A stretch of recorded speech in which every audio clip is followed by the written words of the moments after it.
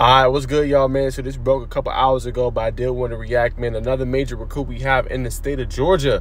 Devin Carter has officially narrowed down his list. Now, if y'all don't know, you haven't been following his journey, Devin Carter was committed to Florida State.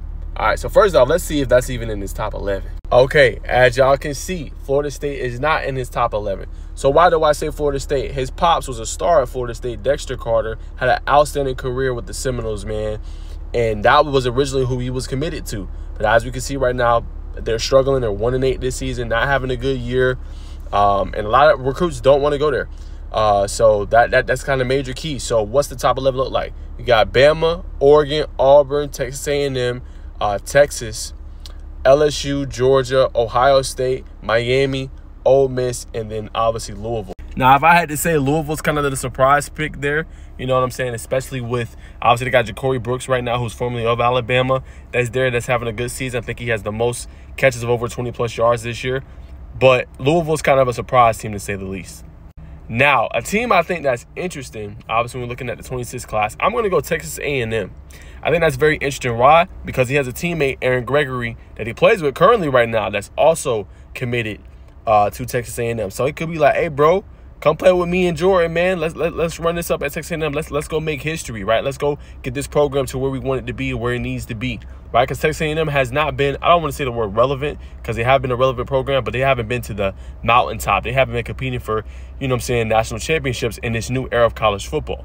You know what I'm saying? So they go there and make something special. And like I said, Texas A&M's having a great year so far this year when you look at it and look at what they've been able to do and what they've been able to accomplish, right? Le'Veon Moss is done for the rest of the year, but they have had a pretty good year overall.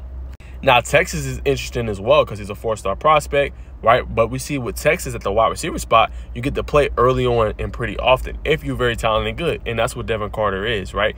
Look at Texas, Ryan Wingo's getting to play. Obviously, the unfortunate situation that I talked about earlier on my channel with obviously Jonte Cook. That does suck, but you do have a guy potentially that can come in and if he plays well, could potentially play early. Another program I want to point out to y'all in this is Auburn.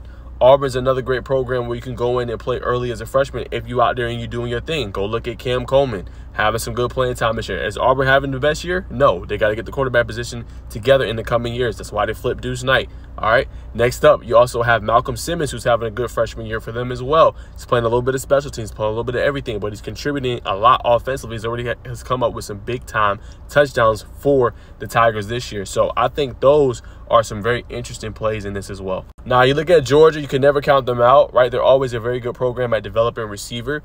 You know what I'm saying? We just talked about them landing C.J. Wiley.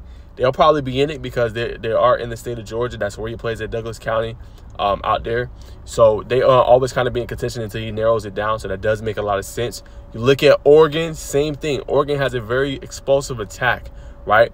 Now, when I look at his frame, I'm kind of thinking of a guy. I could see him going to Oregon and potentially, you know, producing 150-yard games and things like that and being a featured guy because this is a passing-oriented offense. And with Dan Lennon and crew at the helm, he could potentially produce some big-time numbers and be a major prospect on years to come about. Now, Alabama is also another interesting story as well. Haven't had necessarily receivers that we're accustomed to seeing in years prior. Do have some decent receivers, obviously, this year. But what we know this Alabama program, when they've been elite, it's been top-end talent at Alabama at receiver. And he would definitely add to that mold. You know, and in LSU, you can never count them out.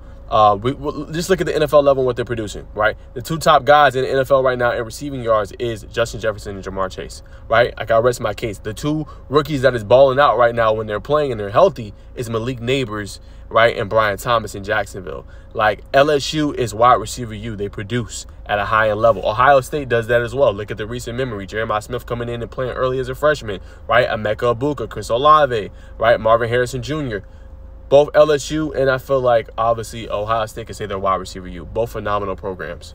But in terms of his commitment, who's going to land him, you know what I'm saying? I don't know. I don't have any inside intel on this. But I'm saying good fits that I could see happening. Texas A&M, Auburn.